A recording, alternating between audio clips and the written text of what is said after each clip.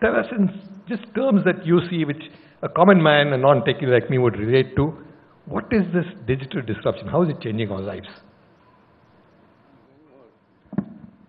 I mean, a topic which has been more discussed than probably the Indian economy.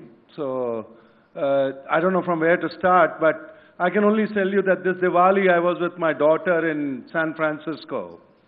And I started, reacting to the way she lives.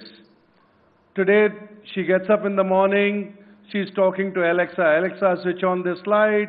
Alexa, read me the news of the day. Alexa, what is the temperature and weather? And I couldn't stop but reflect that the same girl growing up was newspapers. Newspapers became internet.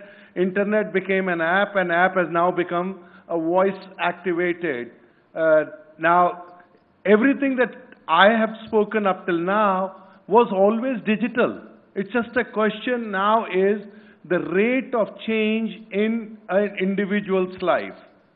If the individual's life, digital is becoming so integral, I'm sure it is becoming part of the work life. And if it is becoming part of the work life, it is also a part of the society, and it is part of the government.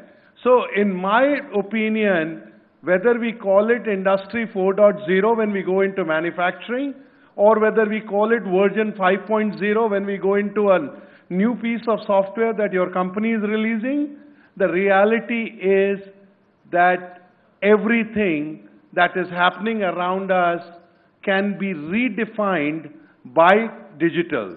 And for us, at least in Tech Mahindra, we believe that this rate of change of technology is also the opportunity.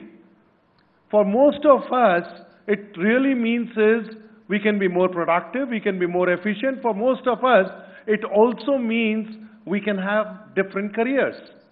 So I believe the word digital disruption is wrong. I think digital opportunities is more appropriate.